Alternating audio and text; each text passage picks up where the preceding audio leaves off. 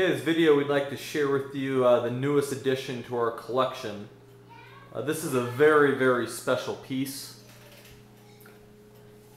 You can see it's in a really interesting but magnificent shelf case.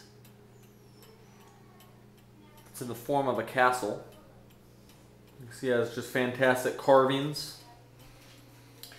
You can see on the top of the castle there's a very large, about 3.5 inch door, double door.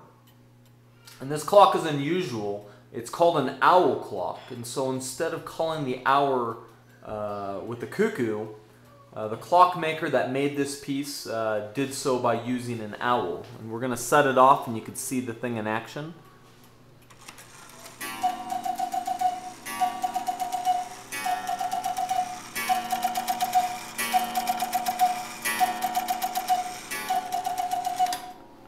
You see, he has a beautiful carved owl with glass eyes that has automation to his beak. And this is just an extremely rare clock. You know, in all the years we've been collecting Black Forest clocks and searching the world for our collection, this is the only example of an owl clock that we've ever seen. There are some modern recreations of an owl, but we've never seen an original in person. This clock's made about 1890. And we know the records of Johann Baptist Biha do mention that Biha actually did make some owl clocks as well. So they were made by Biha. This example is definitely not a Biha, but it's still a very fantastic clock. We're going to spin this thing around and show you the movement.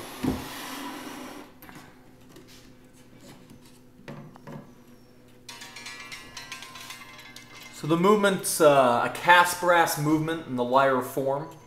You see a very interesting design. It has a very large bellow on the left-hand side of the movement. And it still has its original top. The clock was just restored and the original bellow was recovered in new skin. See, that bellow hangs a good distance over the movement, much farther than a cuckoo clock would. And that bellow is also substantially larger in diameter. And anyway, you can look at the movement. You can see the movement's also very unusual. The arm that controls the bellow for the owl is actually on the time side of the movement. In order to get the proper leverage to pump and flutter that bellow, that large bellow, the arm that operates that had to be moved all the way over to the far side of the movement. So very interesting. Obviously, there's not a bellow on the other side. There never was. This is how the clock was produced. We'll set it off on the back so you can see it in action. But that's it. It brings that bellow up and it flutters it really fast. And that recreates the call of the owl. So it's a simple clock, not much to it, but just extremely rare. You know, once again, in all the years we've been collecting, this is the only example we've ever seen in museums, books, collections.